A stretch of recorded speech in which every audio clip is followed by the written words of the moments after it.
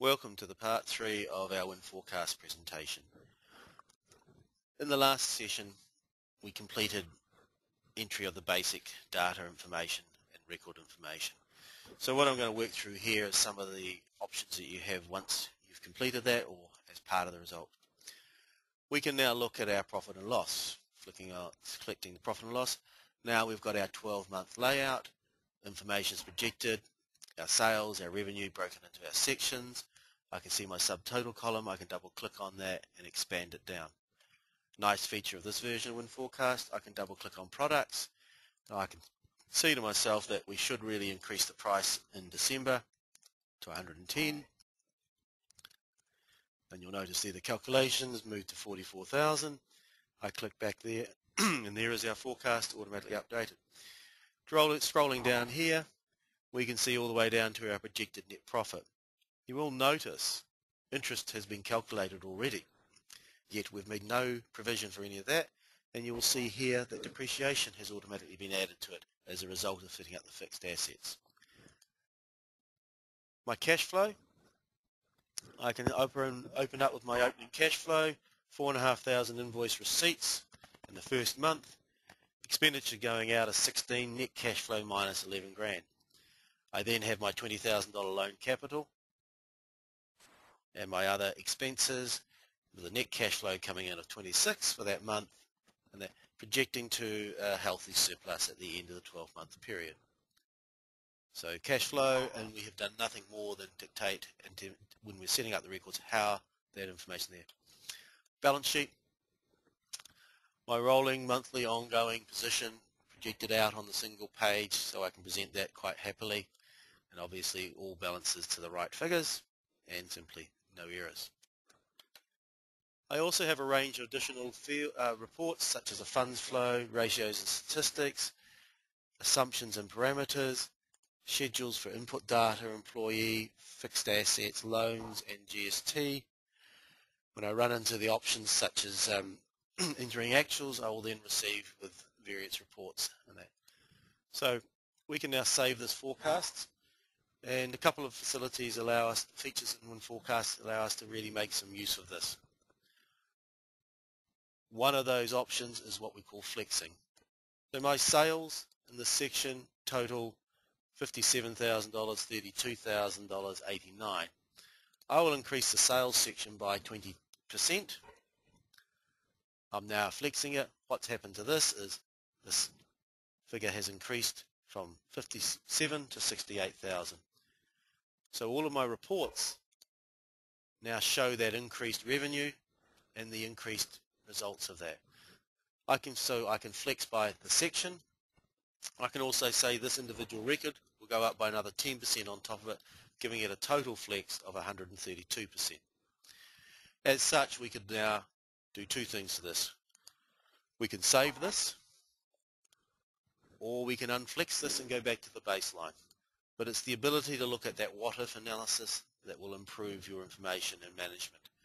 The second feature we provide is the entry of actuals. And so what we're able to do with actuals is create another forecast, which is the actuals forecast. And under the facility and options within here, we can now enter or import the P&L and balance sheet information. For demonstration purposes, I will just enter that we did $38,765, and our details one was 993, but our new records, so on our product C, we did 36,789. What I then can do is look at our variance reports. My profit and loss variance was projected to be 38,000. My budget's 40, $1,200 down. Year to date, those figures roll on. So that's reporting of actuals, and each month you roll the month over, set the actuals to the next month, and so forth. In addition, because actuals is now a copy of the original forecast, we can go and reforecast. So we now see that under product this, we're going to do 500 and then 600. My projection P&L now shows me 600 and 500 against this month's actuals. So As I move through the year, the actual months replace the projected months, but my actual projected figure is the reflection of what we think will happen and what will happen. I now move into month 2, May, and I'm going to create a revised budget. Right. I will very quickly here just load in some data for May, 55,789.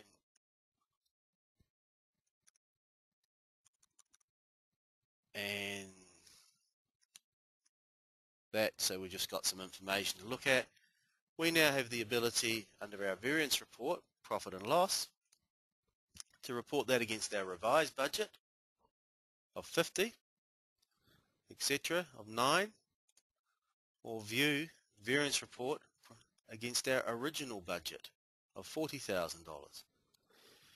So you now have both forecasting but rolling forecasts and actual reporting in each of those. So at any stage you do that. You can also within this particular budget now go back and produce an original budget or a revised budget. So maintaining this all in one single database. So reporting allows us to do that, use the actuals to present that. And the final thing we will do here is we'll have this actuals, we'll save that. One of the other things we may want to do is lengthen the forecast. Having done our 1 year, we will now create, I won't go that far, 4 more years to March 30, 2013. So now when I look at it, 2011 has got those rolling figures. I now may go into our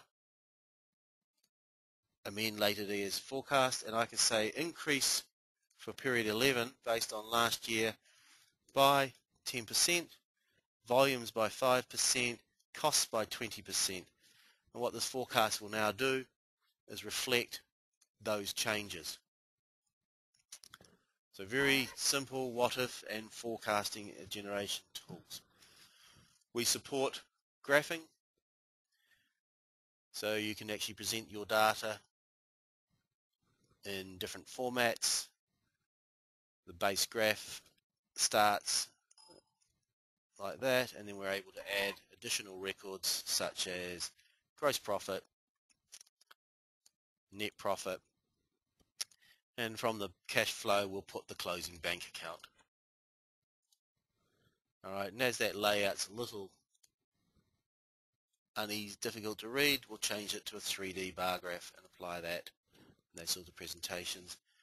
And we'll cut the range down so we can just see the 1 month. So there's a range of features and facilities for that. Okay. Right, so as you can see, the WinForecast tool has provided a lot of this and removed a lot of the hard work and drudgery, and at all stages we've maintained a balanced forecast.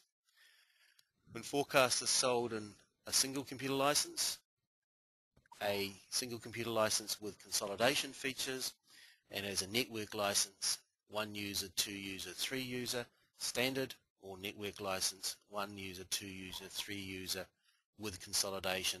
Above 3 users we sell a unlimited user license. Additionally, we run training courses which are run in our Auckland offices or with enough demand in places around the country, and you may purchase the e-learning modules, which does the basic essentials course from us as an online training. It covers the base of the features that I've demonstrated to you today. So on top of the product, we have the ability to support consolidations, foreign currencies, and many other features which I haven't covered.